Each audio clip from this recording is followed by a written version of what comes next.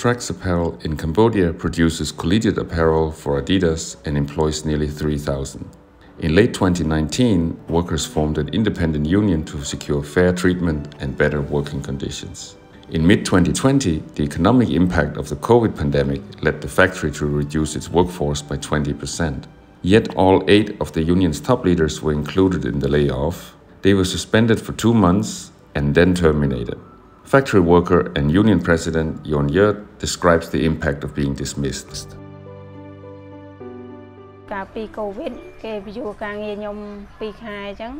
ការងារខ្ញុំអត់មានលទ្ធភាពខ្ញុំមកសុំពួកគាត់នៅអញ្ចឹង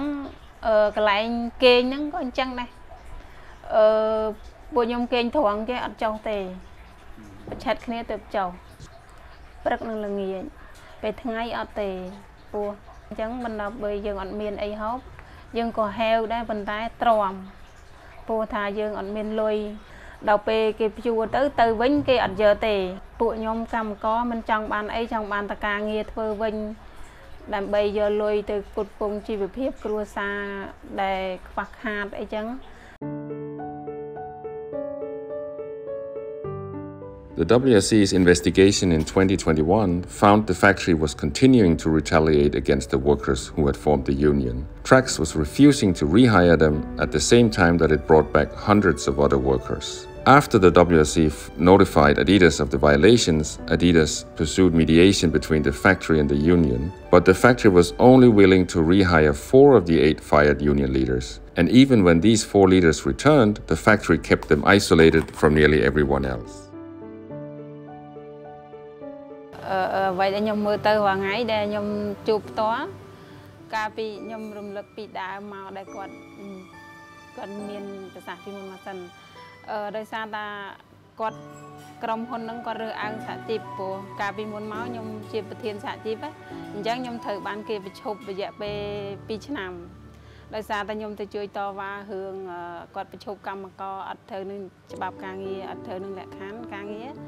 เราไปยมเตอช่วยกรรมก็ผมมวยหอยมาเพย์เนี่ยนั่งเตอกดดังทานยมจีบประเทศสาจิบมูทานเลยผมจัดนั้นกดบ้านไปชบดอยดังปุ่ยยมได้ The WSC's reporting on the case and the university's engagement with Adidas led by early 2023 to Trax offering rehiring to all of the dismissed union leaders. Trax also moved all the rehired workers back to the main production floor with the rest of the workforce and paid them their full back wages, equal to more than 2.5 years of back pay. This is one of the largest amounts in any case of this kind.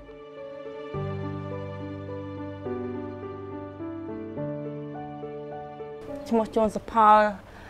ខ្ញុំធ្វើការក្នុងត្រាក់ចាប់ពីថ្ងៃ 12 ខែ 6 2019 ហើយគេចាប់ប្រជុំខ្ញុំចាប់ពីថ្ងៃខែ 4 ថ្ងៃទី 25 2020 ឥឡូវនេះគាត់ទទួលខ្ញុំចូលធ្វើការវិញហើយ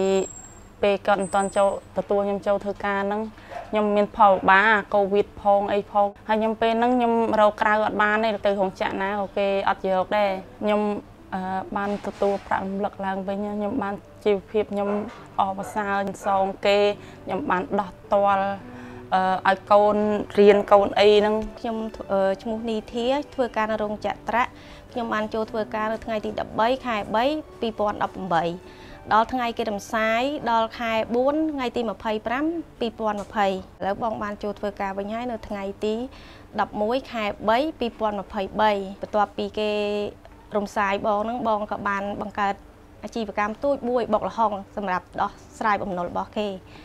ហើយណាមួយក៏វាមានផលវិបាកវាមិនមែនអត់ទេដោយសារផលវិបាកដែលយើងជាពាក់គេរត់យើងបងជាខែប៉ុន្តែឯកជនគឺយើងបងជាខែគ្នាប៉ុន្តែគ្រាន់ថាគេកំណត់ពេលការវាថ្លៃវាអីអញ្ចឹងណាហើយប្រាក់ចំណូលឥឡូវក៏វាបានតិចដែរបងក៏មានអារម្មណ៍មួយថាសប្បាយចិត្តខ្លាំងសប្បាយចិត្តថាពាក្យថានិយាយមកនិយាយចេញណាអ្វីភាពដូចថាយើងថានឹកស្មានវាមិនដល់ទេពីព្រោះវាយូរអង្វែងមកហើយប្រាក់រំលឹកអាចជួយបានច្រើនជួយទៅបញ្ហាយើងសងបំណុលគេហ្នឹងខ្ញុំមិនដែលរំពឹងថាបានប្រាក់រំលឹកហ្នឹងបែរជាបានធ្វើឲ្យខ្ញុំហ្នឹងសប្បាយចិត្តរហូតដល់ហូរទឹកភ្នែកអីចឹងហើយមួយទៀតធ្វើឲ្យខ្ញុំដោះស្រាយជីវភាពបានធូរស្បើយជាងកាលដែល ខ្ញុំមិនទាន់បានការងារធ្វើជាដំបូងនាងខ្ញុំក៏អរគុណដល់អង្គការដៃគូផ្សេងដែលដូចជាមានសហជីពកាទូហើយមានអង្គការសង្ត្រាជាទូទៅសង្ត្រាចឹងនិយាយថាសង្ត្រាគាត់ជួយស្វាស្វែងរឿងហ្នឹងហើយ WRC គាត់ក៏មិនឈរអោបដៃមើលដែរហើយគាត់ជួយស្វាស្វែងរឿងហ្នឹងឲ្យបានប្រាក់រំលឹកហ្នឹងវិញហើយក៏អរគុណដល់សិស្សនិស្សិតដែលនៅក្រៅប្រទេសដែលពួកគាត់ជួយជំរុញឲ្យផ្ដល់ប្រាក់រំលឹកត្រឡប់មកពួកខ្ញុំវិញហើយក៏សូមអរគុណច្រើនអរគុណខ្លាំងឬអីព្រាបបាននេះដល់ពួកគាត់ដែលគាត់ជួយតស៊ូពួកខ្ញុំ